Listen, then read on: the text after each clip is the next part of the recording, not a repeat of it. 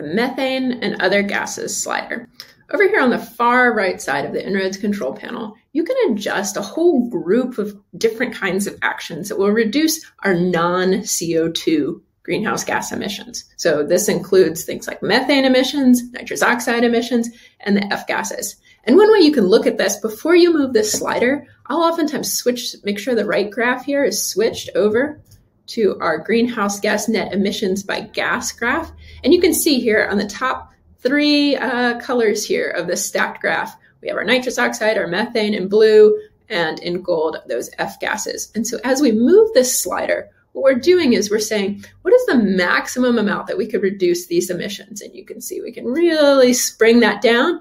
And it makes a pretty big difference when it comes to climate change, because these are powerful greenhouse gases. In addition to carbon dioxide, which, most of the other control panels and sliders on the control panel here cover, these methane and other gases are an important thing for us to address. And what are the sources of these emissions? Well, for methane emissions, what we oftentimes think about and hear a lot about is cows. Methane emissions is a big contributor from our entire agricultural sector, but cows in particular, through the enteric fermentation, or cow burps, if you will, release a lot of methane. Also rice paddies, and anywhere where you're getting lots of decomposition of organic material happening, you're getting those methane emissions. So this also shows up in food waste. Landfills are a big source of methane emissions in many, many areas.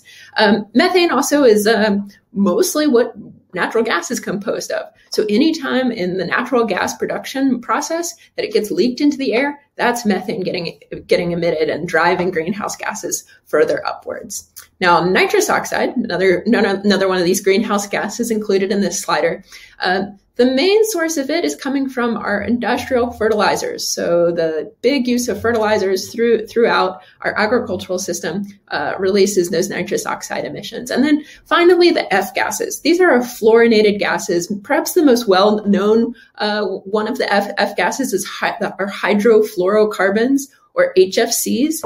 These show up in some air conditioners, refrigeration systems, that kind of thing. More on the industrial and consumer goods side than it's not really a part of agriculture, because those are human-made molecules, but also very devastating when it comes to drivers of climate change. And so if you go under the advanced view here for the methane and other gases slider, you can adjust it, all of these gases together. But as I just named, there's a lot of different actions there. So you may say, oh, I want to adjust things a little more finer tuned. And here you can use the use detailed settings. You can see here that we have sliders available for you to adjust just the methane and nitrous oxide emissions coming from our agricultural and waste emissions, and also a way to address our energy and industry emissions coming from methane, nitrous oxide, and F gases. Further down here, we also have other greenhouse gases start year and a slider here for testing the phase out of hydrofluorocarbons.